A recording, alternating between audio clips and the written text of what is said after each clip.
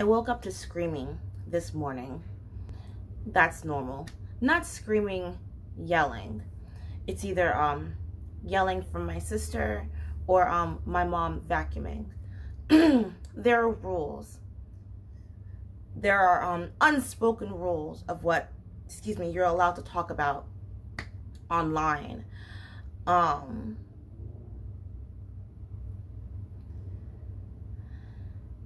But I've broken all of them anyway.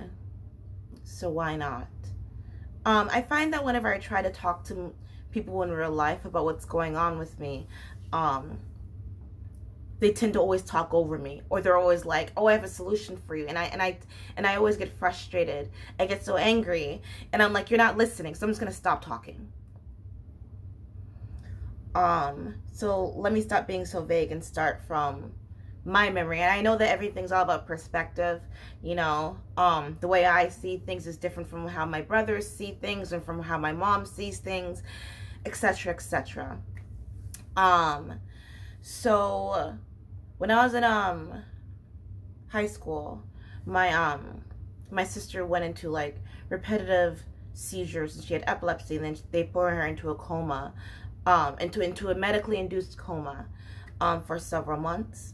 And I remember spending the night at the hospital, me and my brother running around the hospital playing games.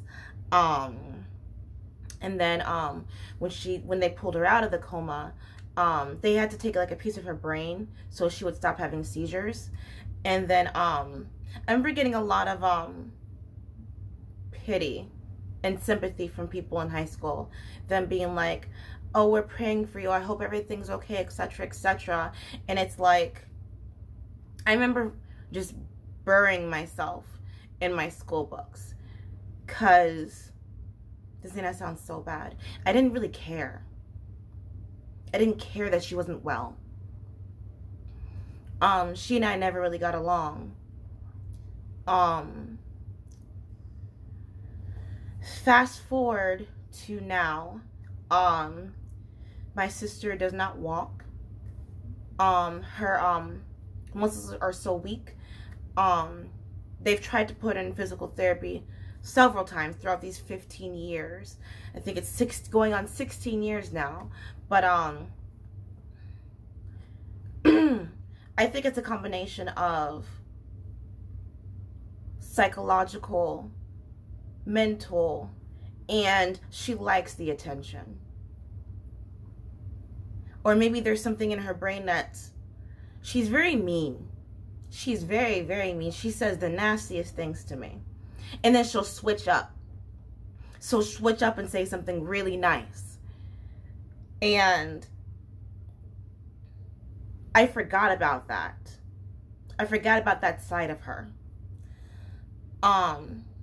Like I said, in the morning, she'll yell at my mom, "Give me my phone, put this on the TV," etc., etc. She'll just yell, and she'll be so bossy. And then when other people are around, she'll just switch it up. Recently, we went out to dinner for someone's birthday. Whose birthday was it? I forgot. But we went out to dinner, and she faked a seizure. I swear, she faked a seizure for attention. And I know that sounds so evil.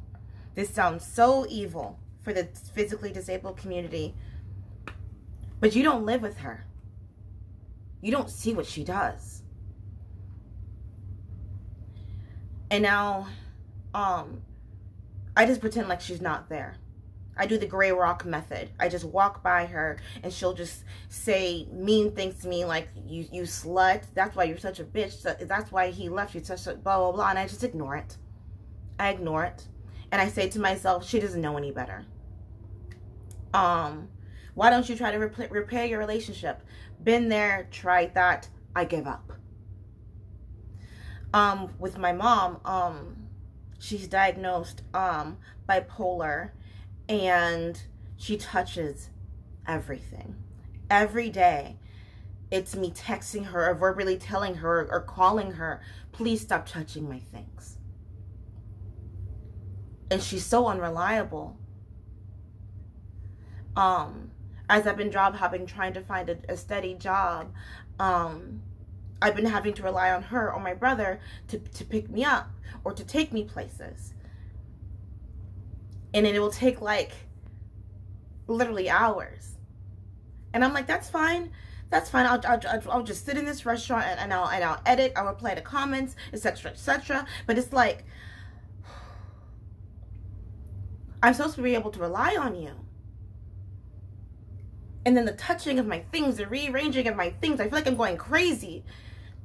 Because it's like, did I move that there? Or did she move it there? Like, am I losing my mind? You know? And like I said every day, literally every day. I'll walk out the door, don't touch my things. I wake up in the morning, don't touch my things. And she does. And I know that this has become a habit for her. This has become a pattern for her. I know that. But literally every day for the past year, I've realized why I moved out. Why I didn't want to come back. This is going to sound even more evil. But I think that when my dad passed, I've told people this before, and they're like, well, what makes you say that? And it's like, once again, you're not listening. I'm trying to distract myself. I think that when my dad passed, we should have been taken away from my mom.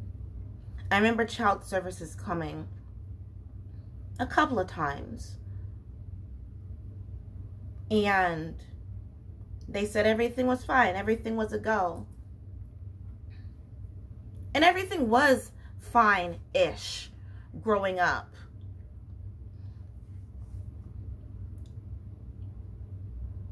I was going to say there was food on the table, but sometimes there wasn't. Even now, I'll come home starving. And I look in the fridge and there's nothing. I look in the cabinets and there's nothing. And I was like, this is familiar. I remember this. It's become a habit all my life to go to bed hungry.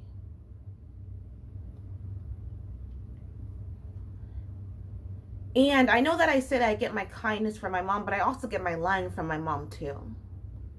She lies a lot. Something that's she'll commonly say is there's no gas in the car. And I'll be in the car with her and I look at it and I'm like, what are you talking about? I'm looking at it right there. And we're not going hours away. We're going 5 minutes away. And if I give you cash, what are you going to do with that cash? You're not going to put gas in the car. I know that you're not.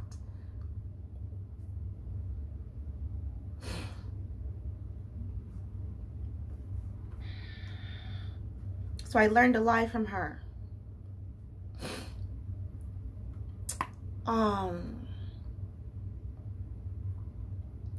What else did I want to say? This was unplanned. This is all feelings. This is all frustration. And I can't coexist with them anymore. There's no peace. Like I said, I wake up to screaming. I have no privacy. It's so loud. I spent the night at my friend's house a couple of nights last week, actually. And I woke up and it felt weird. It felt weird to be for it to be so quiet. Something that I'm really big on is so you need to take a test for a driver's license. You need to take a test for various other things, but anyone can have a child. And I think that's a problem. I think that a lot of the generational curses are broken. I think my family generational curse is broken because looking at my cousin's kids, they're fine, you know. They're eating great, you know. they're so heavily spoiled, and that's great for them. That's great for them. And I think that the curse should end with me. And I think that that's very selfless to say that. Why do you want to have kids in the first place? And if you're gonna say out loud because I want to do a better job than what my parents did, that's not a good enough reason. It's kind of like you're making like a competition. It's kind of like you're using that child to be like, look, I might suck at all these other areas, but I'm a great parent. What the fuck? Like I said, it's not a competition, and I think that is essential to have a grandparent in the child's life, because then they'll be missing that.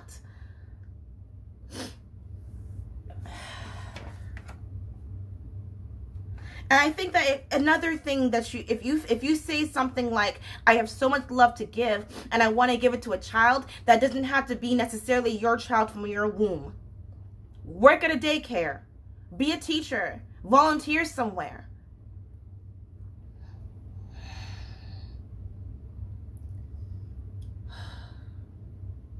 And I know this sounds very cruel, and I know this sounds very targeted, but you see examples of these people every day online, don't you? I mean, hell, look at me. You see examples of what happens when you grow up in a traumatic household, and then you suddenly wake up as an adult and you realize that was bad. That shouldn't have happened for 18 years.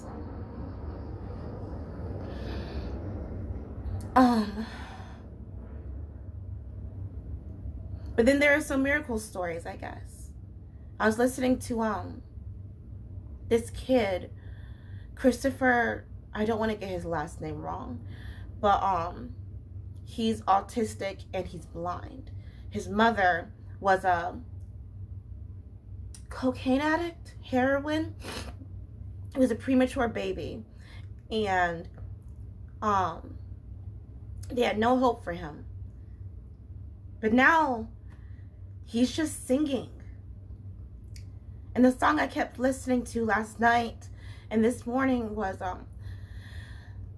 Open the eyes of my heart, Lord, I want to see you.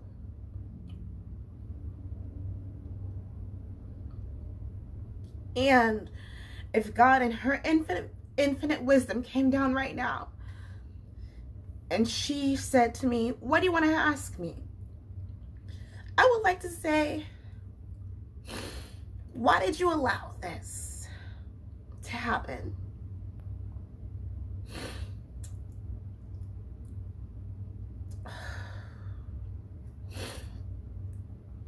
Sorry, I probably shouldn't upload this.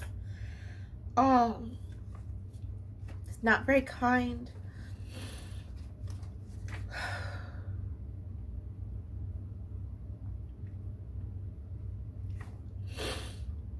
I would just like to, should just talk to a therapist about this, huh?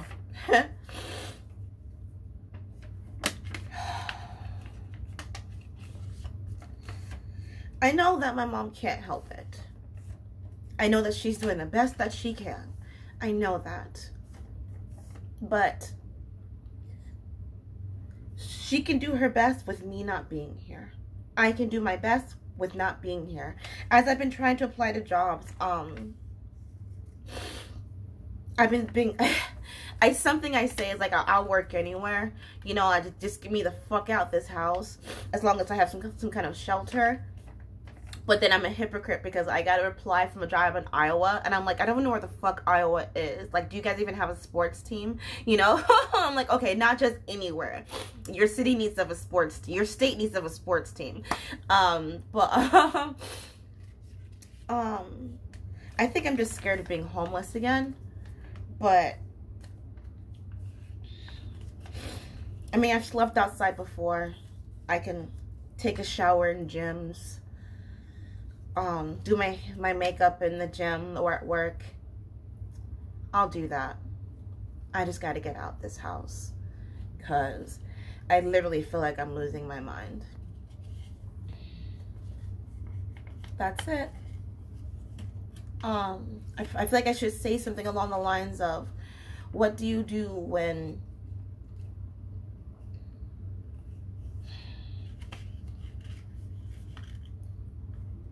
don't use your kid. Don't use, I need to have a baby because I'm feeling empty. I need to have a baby that I can do a better job than my parents. Don't use that, because you're just going to keep up with the cycle.